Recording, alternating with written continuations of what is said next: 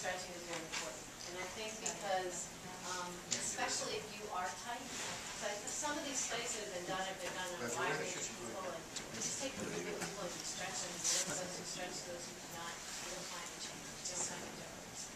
However, I believe that if you are tight, the more degrees of freedom that you have to move more freely, the less chance you're going to get freely. So I think stretching before is really important. Stretch after as well. But I think you want to get the degrees of freedom, especially if you're tight, especially if you get tightness in your toes. Get it loosened up before you start. So I think, yeah.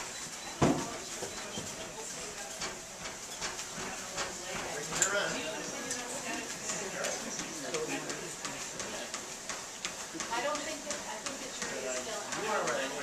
I don't think that you want to balance. I think that you balance is that you actually create a structure in balance the muscle stretches it reacts in the opposite direction, muscle shortens.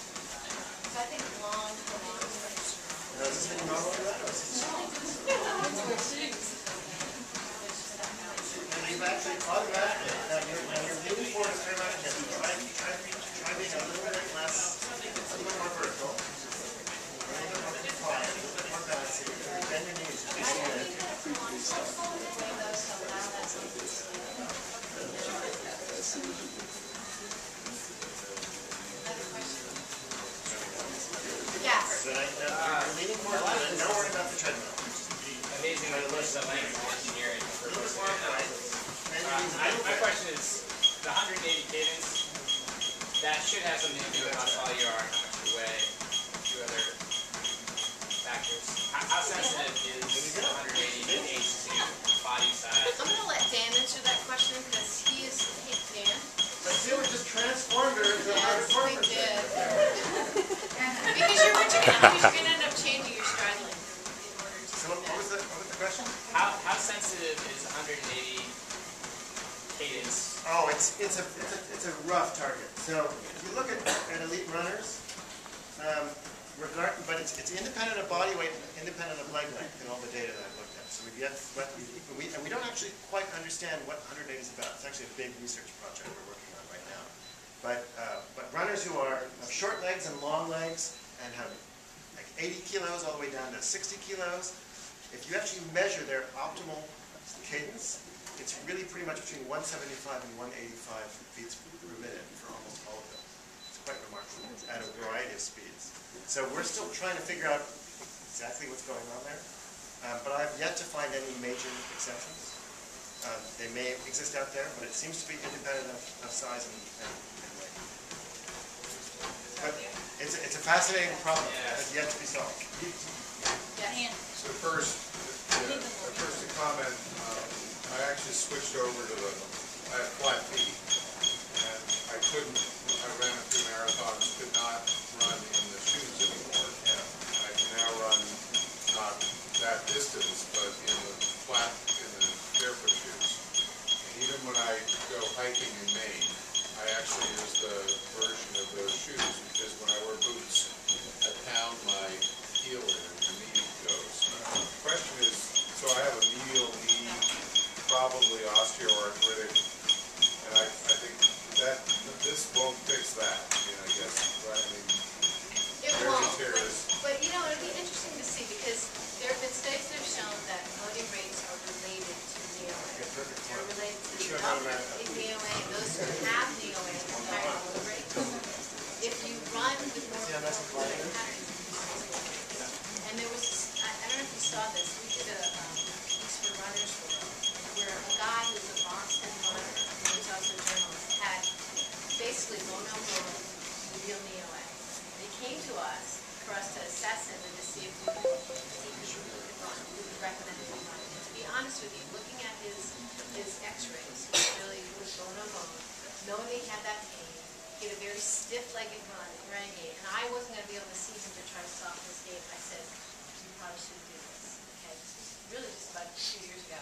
He went and did it anyways. Another one of those guys. But he adopted more of a forefoot strike pattern, and he's able to run now. He doesn't run a lot of long distances, and he does a lot of hills. He does uphills. That's the other thing, is that the downhill is very much more painful. Yes, so he does a lot of uphill running. It's pretty amazing. So he's been able to run back into his life. He's still cycling. Two more points. One is that, that impact transient, right, is that the shock rate is the right spot. Yeah, perfect form, young man. Focus right. The amount of loading that you can put on your knee is a fraction of what it was before. Right? Because the other loading you can put back with muscle. There's plenty of time. But it takes 7 milliseconds for that impact to get from the ground to the head before any reaction occurs.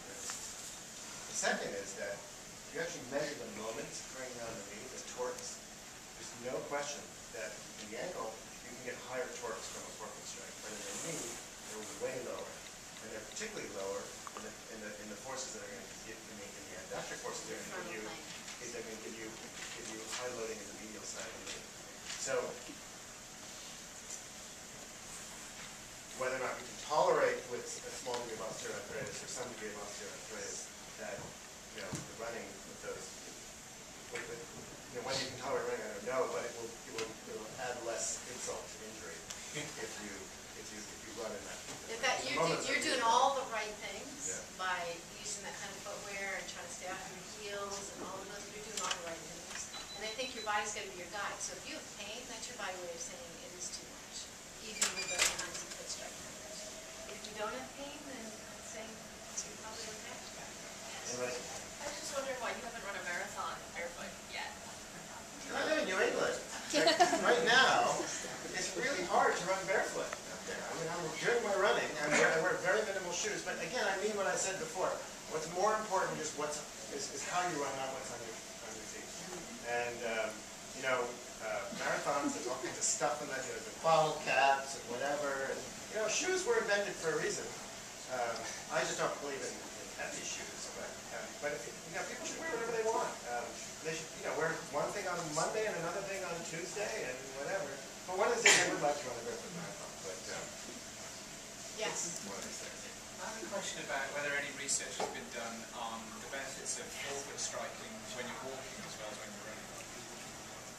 No. And actually, walking actually is a completely different mechanic. And I believe we were meant to land on our heels when we walk. When you model walking, it's an inverted pendulum. When you land, there's a rocker. You're supposed to have that. And when you walk barefoot, it doesn't hurt, which means you're supposed to land on your heel. And it's more costly to forefoot strike when you walk. So there's actually studies which show that if you walk on your toes, yes, you do decrease the impacts, but you're actually increasing the cost. And the loading that occurs when you heel strike, when you walk, is so small. It's not the kind that really probably causes injury. Although I think people who again, people who wear shoes, I think, may heel strike in more exaggerated fashion, and they may be more likely to injure themselves than people who wear more minimal shoes. So again, shoes may be contributing to how we walk, and maybe to some injuries. But I think barefoot people that I've studied in the field, they heel strike when they walk. Does anybody else want to come on the treadmill, by the way? You're all welcome. Yes. So are you espousing, for walking, you said forefront, or No. does it matter? Heel strike walking is normal. Okay. Yeah. And is there data that I took on an undertone there that it's negative if you walk with a force? Well, it's more costly. Your energetic costs will go up. So if you want to lose weight, maybe it's a good thing to do. I'm not sure if you're going to injure yourself. It's walking is so in running, you land, your center mass goes down and then up. In walking, your center mass goes up and then down. They're just completely different. Running is not just fast walking. They're completely different mechanics. And so we really were designed to land on our heel. That's why we have that heel pad when we walk. And as Dan said, running is a series of landings. And so when you land, you don't think about landing on your heel, like you're jumping off of something. So it's really, our contention is that we weren't really meant to land on our heels when we run. But walking, you are. Sure. The reason I ask is sort of personal. Our 3-year-old son, ever since he was born, he's running since he was 9 months, but he always does it as if he was wearing high heels.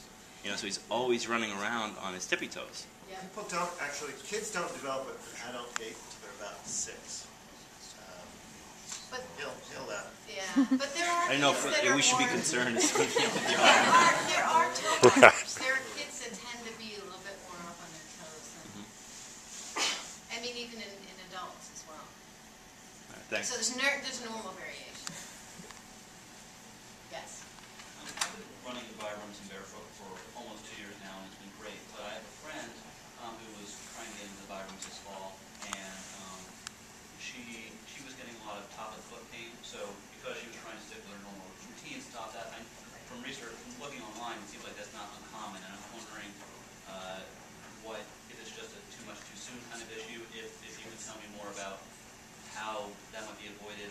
That's what I was talking about earlier. That's that bad barefoot running, right? If you stick to being a jogger, and all of a sudden you basically just start landing on the front of your foot because it hurts to land on the heel, but you've still got a slow cadence, you're still landing way out in front of you, you're putting a lot of stress on your foot. So I think a lot of the people who are getting metatarsalgia, which is what you're getting, so you're talking about pain in the top of the foot, and big Achilles problems and all sorts of other things, is that they're not landing in alignment. They're landing way out here, and they're leaning forward too much, and they're having a very stiff landing. And we see that in the we can see that in the force traces in the treadmill. Those people and for those folks, I really think a great way of learning to run properly is to take the Vibrams off and go totally barefoot. Run down Memorial Drive on a Sunday when they don't have the traffic, or it's a great place to learn. Have somebody watch you, video yourself, get on a treadmill, something. But just because you're barefoot or wearing 5 fingers doesn't mean you're going to be injury-free. In fact, what I worry about is people get very excited. They read Born to Run. They get this idea that they go barefoot and their teeth will get whiter. And, they'll get better grades in school. And whatever your fantasy is, it'll get cured. And for various reasons, they often transition too quickly, and they don't learn good form, and they run into trouble. And if you're going to have bad form, I think you better wear a shoe, because you have the worst of both possible worlds. When you're running with bad form and with no cushioning, you're not getting the benefit of the cushioning, and you're not getting the benefit of the good form. You might as well have stuck with what you were before. And I think a lot of people are getting injured that way, and I worry about that, which is why we're doing this workshop here on injury, to try to help people learn from basic biomechanical principles and also the accumulated wisdom of hundreds of years of how to run. Does it take a long time for the muscles? In terms of, okay, so you do need. I mean, it takes months. It literally takes months. You cannot go out, and especially if you've been out running 20, 30 miles a week, you get really impatient. And so the way to do that is to maybe just go out and do the first quarter mile and then throw your shoes back on and carry them. That's how I started. And then I did a quarter of a mile, and I did a half a mile, and then I did 3/4 mile. And then I just put my shoes on for the rest of my run. But I think barefoot, as Stan said, is the best way to get all that sensory input. And it's amazing the minor, subtle change that you can make that our $500,000 motion analysis systems couldn't even pick up. It's so subtle, but it makes a difference. And you all of a sudden feel that pain go away. And if I have a day where I've had days where I start to feel a little bit of pain, maybe in my foot or my tibia, I just stop and say, okay, for some reason this is just not working for me. I take a day off and it's gone. And this is why I say I think we push ourselves too hard. Pain is an amazing. It's the biggest gift we were ever given. And basically it's your body saying this is too much for you at this moment, for this tissue. Too much for this tissue at this time. Doesn't mean you can't do it ever. It just means right now. So just back off and listen to your body. Yeah, I transitioned the other way. So what I did was I would go for my, I'm a running, addict. So if I wanted to do 5 miles that day, I would run in my old-fashioned shoes for the first 4 miles, and I would take them off for the last mile. Because I didn't want to, because I found it easier to take my shoes off than to put them back on. But everybody's different. Whatever works, you can do that. Whatever yeah, works for fine. you. Yeah. So you can transition, and I spent about 3 or 4 months transitioning, and I finally went cold turkey when I was traveling, actually. And one of the great things about barefoot or minimal shoes is they're so light. I mean, they're much better for your suitcase. And so I went. I had to go to various places, and I was living on a suitcase for 2 weeks. I brought really a pair of minimal shoes from Lieberman's, actually, and that's when I finally, after 3 or 4 months, finally went cold turkey. But I really spent